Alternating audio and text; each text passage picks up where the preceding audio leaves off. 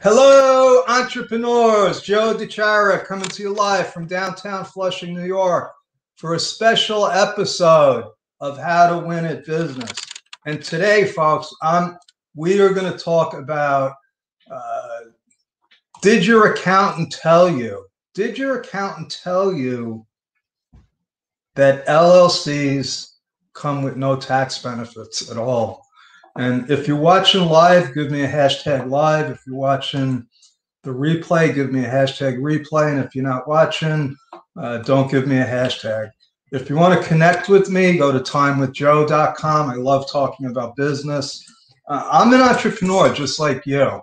And I hate seeing small business owners struggle and suffer because they don't have the tools and the resources to do their own accounting work. That's what we do. That's what we do at Bedrock Business Builder. So connect with me and maybe we could help each other. And I just got off the phone with a prospect that told me she's an LLC. She's an LLC, you know, because I want to see her tax return. She wants us to help her get a grant, and she wants us to help her get financing and grow her business. So one of the first questions I ask is, well, how are you organized? And there's really only two ways to be organized, folks. You're either a sole proprietor or you're a corporation, because LLCs don't come with any tax benefits. In fact, the IRS doesn't even recognize an LLC. There's no tax form for an LLC. All an LLC does is gives you legal protection. That's not how you want to run your business, not if it's an operating entity.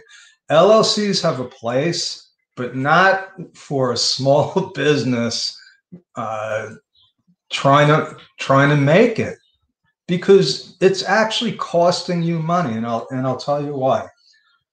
When you first start a business, you're considered a sole proprietor. This is the worst way to do business. They'll tell you it's the simplest, and that's the truth. But if you just net 20 grand, you're going to pay $3,000 in self-employment tax. If you net 20 grand as a corporation, as an S Corp, you don't pay any self-employment taxes. And that's the gray area, you know. That's the battle that's been going on for since I've been in business, since I started doing accounting, because being an S Corp is just a no-brainer for CPAs, for most CPAs at least. Now it turns out that there's CPAs out there that think it's okay to be an LLC and not elect to be an S Corp. So what happens, I'm going to give you the brief rundown, is when you're an LLC and you don't make any election, a single member, you are considered a sole proprietor.